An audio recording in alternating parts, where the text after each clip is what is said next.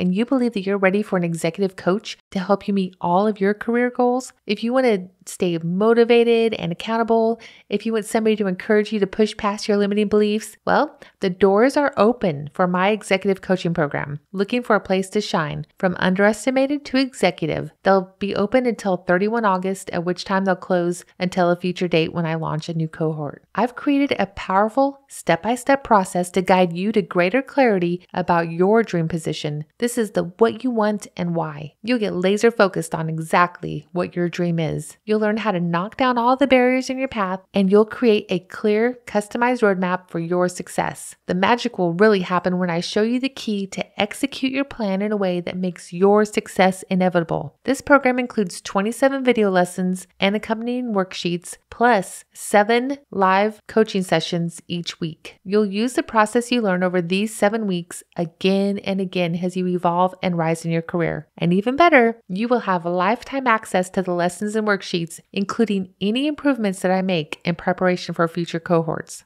The first 10 clients who enroll this week will receive a special productivity box worth $169, and you will also receive access to a private podcast with all 27 lessons in audio form to make it as easy as possible for you to learn the new concepts. I can't wait to work together with you toward making your biggest career dreams into your everyday reality. I'll see you there. Are you tired of feeling overlooked and underestimated? Hi, I'm Tammy North, the Introverted Executives Coach. If you're an introverted executive or you're ready to rise to senior leadership, but you're struggling to be seen as a high potential, this podcast is for you. When was the last time you made a decision to invest in yourself? I mean, really invest in yourself. Well, today I want to talk to you about what I mean when I ask you that question and some of the ways that you might consider making larger investments in yourself, investments that will propel you toward your biggest goals. I'll also give you some criteria to measure if the investment you are considering making in yourself is worth your time and or your money. One of the main keys to success that I've noticed across the numerous successful leaders that I have the opportunity to work with every day, and of course other very successful people generally in the world, is that they are willing to invest in themselves. They are willing to spend money or time to gain additional knowledge, either leadership knowledge or technical knowledge or some other skills, or they're willing to invest in order to gain more self-awareness. They're willing to spend time in the discomfort zone in order to build relationships and ultimately to build powerful coalitions so they can work to solve challenging problems or to make a really incredible impact in the world. And depending on your desired career goals and your industry, this will look completely different from other people. But remember, I'm here to help you rise in the way that will allow your superpowers to shine. It doesn't matter what industry or career field, that's my goal, is to help you succeed and grow exactly in the way that you want to. I remember back to when my journey of continuous growth and learning started. There was a day, I talk about it often, probably if I ever write a book, it will probably be the opening to my book. But there was a day when I was a single mom and my daughter was about 2 or 3 years old, and I had just spent the last bit of money that we had on groceries. They were in the refrigerator, and I went to take a quick shower, and while I was in the shower, maybe 7 minutes, I came out and my daughter had pulled many things out of the refrigerator and onto the kitchen floor. And there's a whole detail that goes with that story that I like to tell, but just suffice it to say that I sat down and cried because I didn't know how we were going to get to the next payday, and most of our food was now ruined. Well, that was the day that I decided I was going to change. That was the day that I decided we couldn't stay where we were anymore, that for my daughter's sake and for my own sake, I needed to go on a path to do things differently, and I needed to make a deliberate path forward. Well, since that day, I did things such as get a bachelor's degree. I was commissioned as a naval officer, and then I received a graduate degree. I've had lots and lots of mentors, so much feedback from them, guidance, opportunities that they gave me and that I embraced, their feedback that I incorporated, and all of that. And then I read so many books. I think I've read, I don't even know, probably probably 300 books since that time or more. And I try very hard when I read a book. You'll know on some of these podcasts, for example, that when I read a book, I then take some portions of that and try to incorporate it into my own life. And then I turn it around and share it with you as well so that you can learn what I've been learning.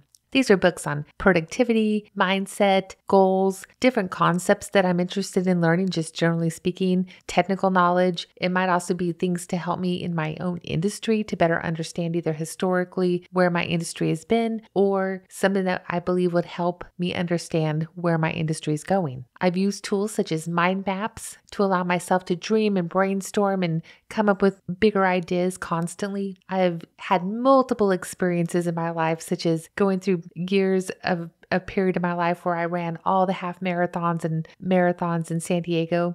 I've had experiences such as going to technical schools in addition to my college degrees or getting other certifications such as agile certifications or coaching certifications. I had a period of time I became a person who did long-range precision rifle competitions, and that was a fun time where I learned so much, and that was actually very technical, exquisite knowledge. And then I learned just the power of execution and actually making things happen. This was really my project management period, and I now believe almost everything is a project, but some people call themselves project managers and they get a PMP certification, yet they don't actually execute their plans. And I don't think that's you, I'm sure, but I'm sure you all know those people that call themselves a project manager. They probably even have a project management title, yet they make very slow progress. Once I realized the power of execution, I can't get it out of my mind. And now every project, including whether it's home or work or across my entire teams at work, that now I have a deep understanding of the power of execution, which helps me throughout my entire life. And then I've had so many executive coaches at this point. I've probably had 13 years of executive coaches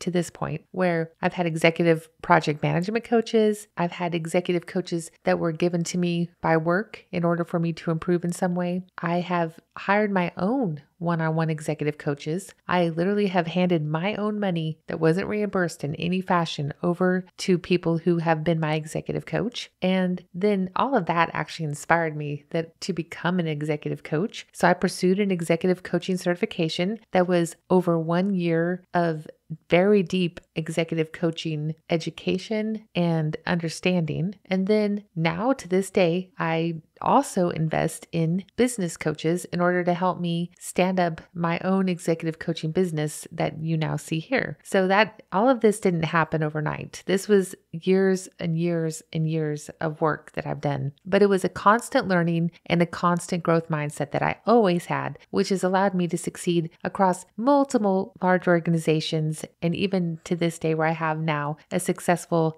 executive coaching business as well. So why is it a problem if you decide, no, I've learned everything I need to know, and you just stop learning? Well, if you're listening to this podcast, it seems to me like you are a person who is interested in growing in your career. So it doesn't seem like you would be a person who's stopped learning. There might be some ways you haven't considered in which maybe there's opportunity for more growth. One is if you feel like you have reached some kind of career stagnation, without continuous growth and investment, you do risk being overtaken by your peers or by younger professionals who are just more in touch with recent developments in your industry. You might have a decreased value proposition because you are an aspiring executive. You are somebody who is aiming for more senior leadership. Then others look to you and you're expected to bring a unique blend of your experience and skills, but you also need to bring innovative thinking to the table. And without self-investment, this type of value will actually diminish. And you might have missed opportunities by not being at the forefront of various changes in your industry or different. And one good thing to learn is what's happening in other industries, because you might be able to bring it to your industry, that you miss out on leading pioneering projects. You might miss out on the opportunity to lead a pioneering project or to head a big team. Often the more senior leadership will look for somebody who really has that forward-leaning kind of brain. and you might not be able to influence a pivotal decision when it comes down to it. And then there's always reduced job satisfaction. This kind of stagnation will lead you to feel inadequate. You'll start to think, oh, all these young people know more. You might start to feel demotivated, or like maybe your time has passed, like you've gone past a time horizon and there's no chance that you could be the person to succeed anymore. That if it was supposed to be you, it would have happened 3 years ago. Well, all of this can spiral into reduced job performance where you just kind of end up like, meh, whatever. And that is not a place to be if you still do have any desire at all to reach a more senior place in your organization. And then within the business world, and especially at the executive level, it's a very dynamic experience. So you want to maintain your market relevance. If you are outdated or out of touch with, just different movements or initiatives across your organization, you will not be as effective or relevant when it comes to a strategic role. And then when you are interviewing or being considered for more strategic roles, if you are able to communicate or execute at that level, it will be noticed. If you're focused on rising to senior leadership in a large organization, or even if you just want to become the CEO of your own business, the realization that you've reached a point of stagnation or that you haven't invested in new learning, including tools that would increase your own self-awareness, might be subtle, but it will be obvious. So let's delve deeper into how you might discover that you have a problem and why it might be time to take some shifts in your thinking. One is if you feel like your performance has been plateauing. Unlike earlier phases in your career, where you experienced rapid progression and you were getting multiple promotions just because you were motivated or you had a strong work ethic or you had some great attitude. Often some of that will just, especially when you're young, you'll just bounce right up the ladder to a certain point. But then you'll get to a phase where you're kind of seems like this is where you're going to, eventually you'll get to a place where it sort of seems like maybe this is where you're going to be from now on, sort of a status quo situation. And then you think, well, you haven't acquired any new skills in a while, you haven't expanded your network, or you haven't achieved any significant milestones in a while. And if you start thinking about that, then that might be the reason that you're kind of plateaued. You might get some feedback from your peers or your supervisors where, kind of colleagues maybe in a conference room or something just make an offhanded remark, well, Bob, you've been in this position for a while now. Or you always approach problems the same way. You just start hearing things like that. And that's a sign that people are starting to have the opinion that you're kind of stuck in a rut and that you're kind of old school. Maybe people are now looking to a different direction and leaving you in the rear view. Maybe in a performance review, your supervisor will also highlight that you need more diversified skill sets and they will encourage you to learn some new things. Or maybe you need to improve your leadership qualities. Oftentimes people get to a certain level and they think, oh, I'm a good leader, which I'm sure we're all good leaders to some extent. But there is always room to improve. Trust me, I've been at this for a very long time. And even in the last 1 year, I have learned some new leadership skills that are helping me to expand even further. You might start comparing yourself with your peers and you might notice that some of them are moving out of higher roles or getting selected for higher profile projects while you end up still on the sidelines. Or you might see some of your other peers getting invited to speak at industry events and nobody ever asks you to speak at anything. That's an example. Maybe you're a person who isn't interested in speaking, but you will start noticing people who get attention. And if you feel like you're being overlooked, this could be one of the reasons. And if you feel like maybe you haven't been challenged in a while, one clear sign is when you no longer feel like there's any challenge at all. You feel like you could do your current role standing on your head. It's just routine. There's no new learning curves. This should be a big hint that it's time to consider growing in some fashion. Maybe you've had some decreased engagement or enthusiasm. If you no longer feel excitement or the passion that you once did for your current job or your industry overall, this could come from not feeling aligned with current industry trends or advancements. Maybe you feel like the world is kind of moving on and you're still here. And when that happens, maybe you get kind of overwhelmed. You can't quite grasp what they're talking about over there. That concept, maybe artificial intelligence or something like that, where you don't quite grasp it. So you start to feel like you're being left behind, which makes you feel out of touch. And then you sort of just want to fade away. Well, if you realize that you've become stagnant, it is critical to take intentional and proactive steps to course correct yourself and reinvigorate your own professional journey. And there are several strategies that I'll talk with you about right now in this episode that you can employ, that you can embrace to invest in your own future growth.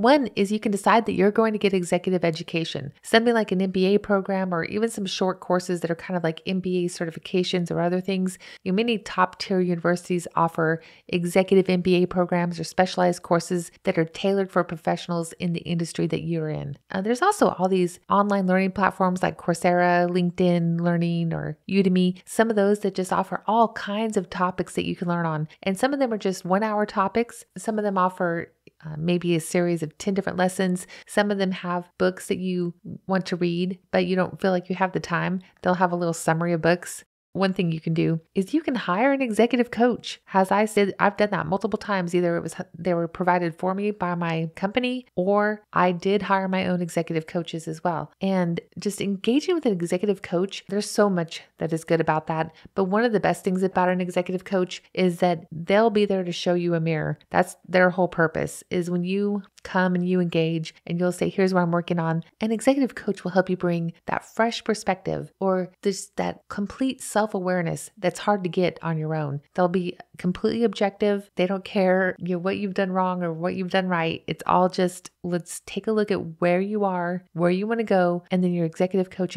can help you see things that you don't see yourself, and ways that you might be blocking yourself, and ways that you might be completely amazing that you haven't even noticed. So an executive coach is one of those things that just supercharges your path. There is no doubt about that. And then you could also get a new mentor. Maybe you have some mentors, but maybe they aren't really kind of challenging you, or maybe the relationship has kind of been fading. Get a new fresh mentor and talk to somebody, is kind of in a place you want to be. The sooner you do that, the better. You can always attend conferences and workshops, just to keep yourself up on the latest industry trends and to do a little bit of networking with peers.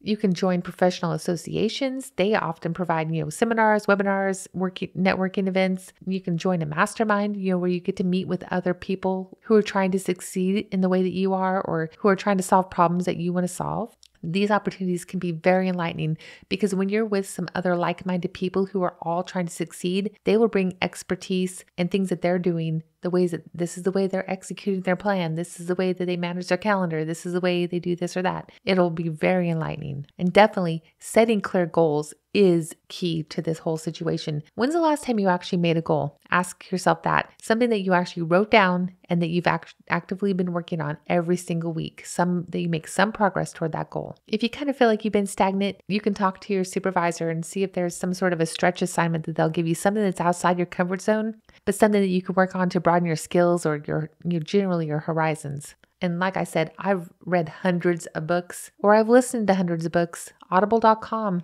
That's an awesome place to just listen to books while I drive a lot every day. So that's a great place to just get education. And I very rarely waste time. If I'm doing something and I can listen to information, I'm almost always listening to a book or a podcast and just soaking in information. I'm just a voracious consumer of information. And you can always ask for feedback from your peers or other people around you, or somebody who you respect, just to get what do they think? Do you have blind spots? Is there something that you don't even know you're doing? How about the way you lead a meeting? Is there something that you could improve upon there? If you can get some feedback from some peers or subordinates or superiors, kind of like that whole 360 look. If you're willing to ask and people are willing to tell you, you might want to be careful who you ask, because some people are not going to provide the feedback in a very useful way. But find the people who you respect and see if they'll give you some feedback. That's always good. And then, of course, any other skills you can learn or invest in, such as any personal development like emotional intelligence, stress management, mindfulness, all of these will have significant payoffs in leadership roles. In fact,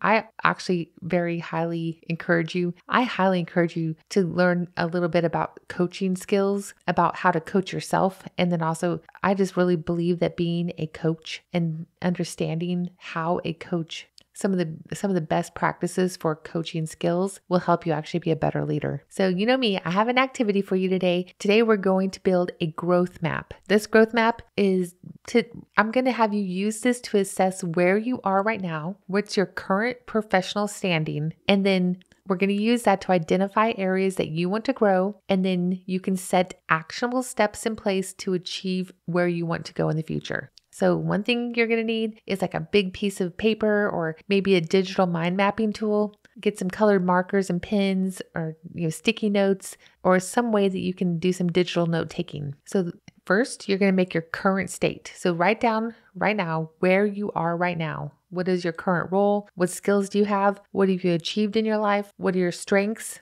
And kind of what do you think your challenges or barriers are? Write that in the middle of the paper. And then your future state on the other side, write down where you wish you would be. What is your dream? What role or position do you wish you could aspire to? What skills or achievements do you want to acquire? So between your current state and your future state, kind of make a bridge between those two. And then write down in between where that bridge is, all the things you can think of that you might need to do in order to get from where you are now to where you want to be. And then once you've identified all the gaps you can think of, then prioritize those things based on how likely it is that you'll be able to do them, like feasibility, how big of an impact it would have if you did it. And then is there something that's more important than others? Like maybe there's a time horizon. If you don't do it now, you wouldn't be able to do it again for a year. Maybe that's something you should do more urgently, like get that out of the way. And then based on that, come up with some goals, some SMART goals, specific, measurable, achievable, relevant, time bound. Like one idea could be to read one book a month for the next 12 months and to take notes and to implement at least one concept every month from every book you read. If you just did that alone, you would be a completely different person 1 year from now. Just remember, growth is not linear and you will have some setbacks, and that's okay. The objective of this activity is not just to achieve goals, but it's really to get a continuous growth mindset built inside of your brain. And by regularly revisiting and updating your growth map, you'll not only see that tangible progress, you'll also feel more aligned with the professional journey that you're on. You'll actually feel like you're making progress. Go ahead, do this growth map. It is a straightforward activity and you can start it today, and making a plan like this will actually keep you motivated to make progress all the time. So as we wrap up today's episode, I want to leave you with a thought. Success, especially at the executive level, is not about reaching a destination, but it's embarking on a continuous journey of growth. The modern world is dynamic, and to thrive in it requires self-awareness, proactivity, and an underlying commitment to personal and professional evolution. Whether you're just starting out or you're deep into your executive career, remember that the investment that you make in yourself today will lay the foundation for the opportunities of tomorrow. So if today's discussion resonated with you and you believe that you're ready for an executive coach to help you meet all of your career goals, if you want to stay motivated and accountable, if you want somebody to encourage you to push past your limiting beliefs, well, the doors are open for my executive coaching program. Looking for a place to shine from underestimated to executive. They'll be open until 31 August, at which time they'll close until a future date when I launch a new cohort. I've created a powerful step-by-step process to guide you to greater clarity about your dream position. This is the what you want and why. You'll get laser focused on exactly what your dream is. You'll learn how to knock down all the barriers in your path, and you'll create a clear, customized roadmap for your success. The magic will really happen when I show you the key to execute your plan in a way that makes your success inevitable. This program includes 27 video lessons and accompanying worksheets, plus 7 live coaching sessions each week. You'll use the process you learn over these 7 weeks again and again as you evolve and rise in your career. And even better, you will have lifetime access to the lessons and worksheets, including any improvements that I make in preparation for future cohorts. The first 10 clients who enroll this week will receive a special productivity box worth $169, and you will also receive access to a private podcast with all 27 lessons in audio form to make it as easy as possible for you to learn the new concepts. I can't wait to work together with you toward making your biggest career dreams into your everyday reality. I'll see you there. You can connect with me at Introverted Executive on Facebook, Instagram, and LinkedIn. If you're ready for executive coaching to help you achieve your biggest career goals, subscribe to my weekly Rise and Shine newsletter. There, you'll find out when my program opens for new clients, and you'll also receive weekly tips and activities to continue to make a bigger impact in your own powerful way. You'll find all the information and links down in the show notes. See you next week.